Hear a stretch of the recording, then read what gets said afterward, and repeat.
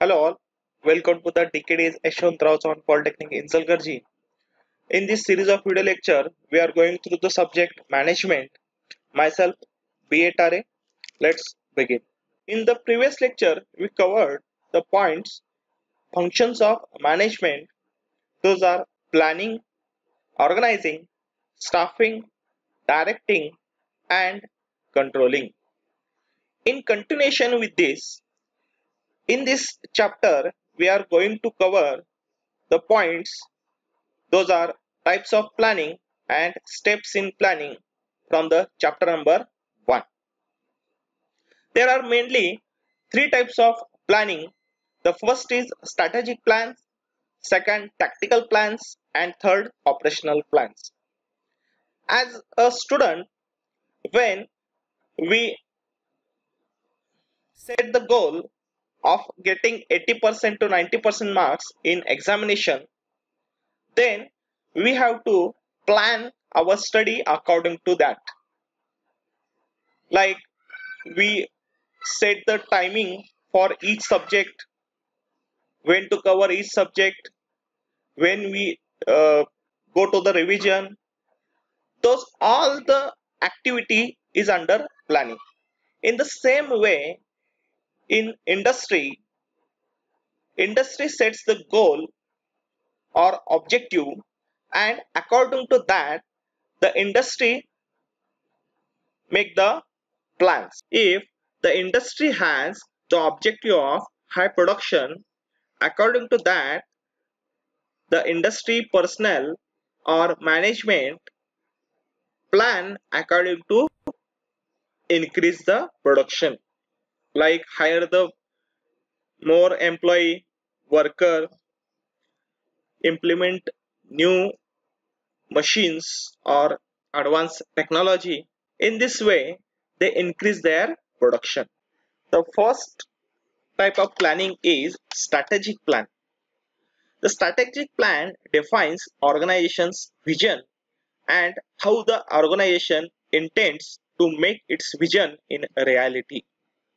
Means, if suppose the industry sets the goal or objective like increase the production, so the strategic plan is increase the production in the future. That is the vision of industry. It is mainly done by top management in an organization. It is determination of the long-term objectives. Since it is a planning the direction of company's progress, it is essentially focuses on planning for the coming years to take the organization from where it stands today to where it intends to be. If suppose the industry has vision of getting topmost company or industry, so this is the vision of industry. According to that, they plan further things. Mainly, strategic plan is a primary stage. In this, the top management decides the vision of industry, and it is done by top management of an organization. If suppose the Tata Motors vision is to become a topmost automobile industry in the world, to achieve its vision, the Tata Motors sets the strategic plan. They mainly concentrated on high R&D departments, give the good customer service, they improve the products. So these all activities are under planning. The next planning type is tactical plans.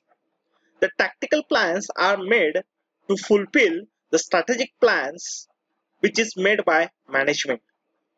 The tactical plans describe the tactics that the managers plan to adopt to achieve the objectives set in the strategic plans.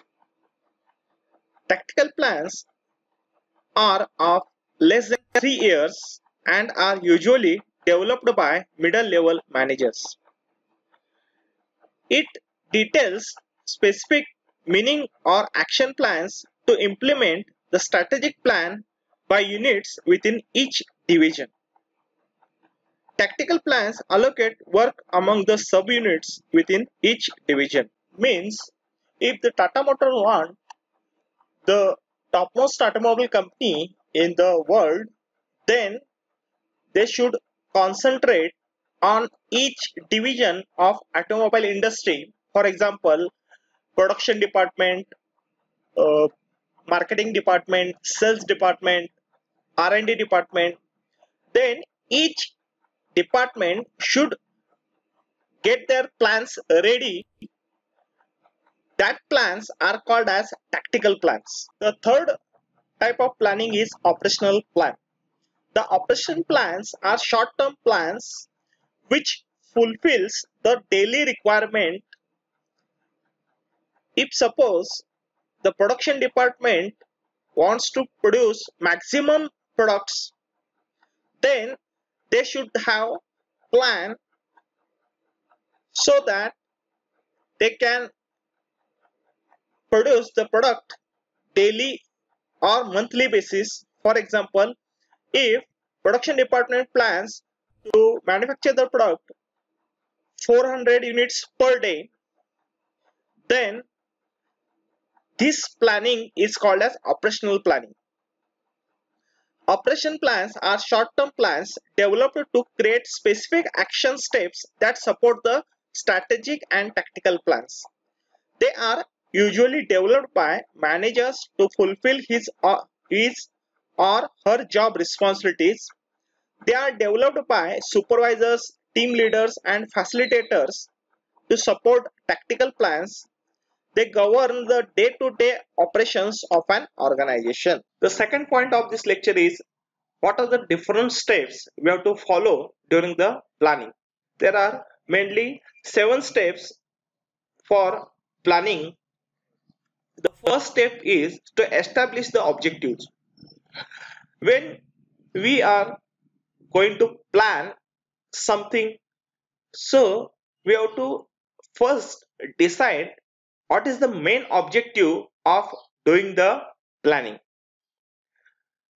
So we should identify the goals of organization. For example, if we want to improve the financial position of the company or improve the manufacturing facility, improve company image in the market, competition level in the market, and good customer service and customer satisfaction.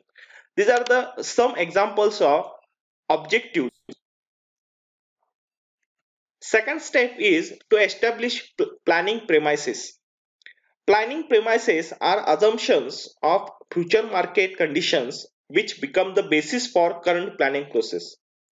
For example, if we want to introduce new product in the market, so for production of that product we require the raw material. Then we should consider the cost of the raw material in the present scenario, in the future scenario. So we have to consider that raw material cost. On that we have to calculate the final product cost. So planning premises are usually related to the cost and availability of raw material, labor, power, product demands, population trends, technology growth, government policies, etc. So in this step we have to consider the future activity or future scenario during planning phase. What is the raw material cost, the labor availability, product demand in the market, population trends, what are the technology we have to use for manufacturing, etc. The third step of planning is to determine alternative course of action. We want to find many alternatives during the planning phase. Search and list all the possible alternatives in order to be compared and analytically evaluated. The fourth step of planning is to evaluate the alternatives and select the best. Select most suitable and best course of action. Alternatives have to be compared and evaluated with respect to their expected contribution to organizational goals. So, in third step, we have to find many alternatives in the planning phase, and in the fourth step, from that all alternatives, we have to find the suitable and best alternative for achieving the objective of company. The fifth step of planning is to formulate derivative plans. Management has to formulate derivative plans for secondary plans to support the basic plan. Derivative plans are sub-plans for departmental plans.